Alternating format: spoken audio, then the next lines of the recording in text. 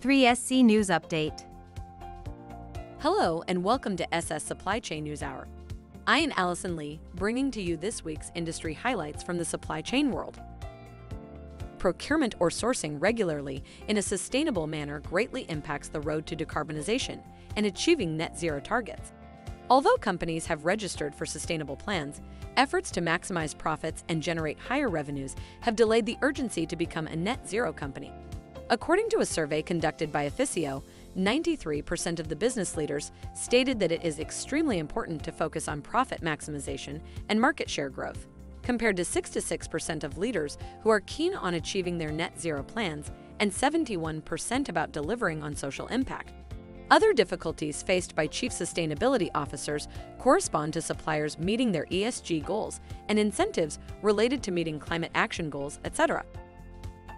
In a short report, the National Association of Regulatory Utility Commissioners, US, has urged utilities to redesign rates at EV charging stations, especially during off-peak hours. This would help in the fast electrification of heavy-duty truck fleets, and mobilizing these incentives would reduce strain on the US power grid, which exists currently.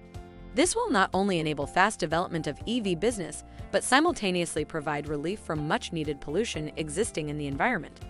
To support vast electrification, rates must be designed to optimize fuel costs, especially for long-haul trucks running on roads requiring 1/10 of the U.S. power generation. Additionally, the electrification of transportation is one of the top underlying priorities identified by the Biden government.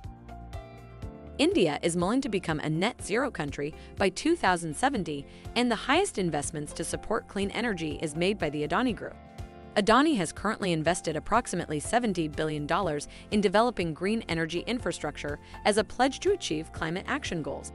A recent report published by Hindenburg Research stated that charges of fraud on Adani Group would primarily downsize the investment rate.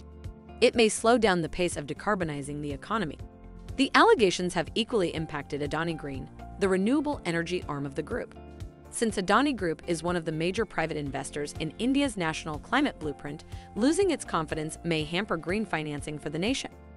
These were the news highlights for this week. We will meet you again with more updates next week.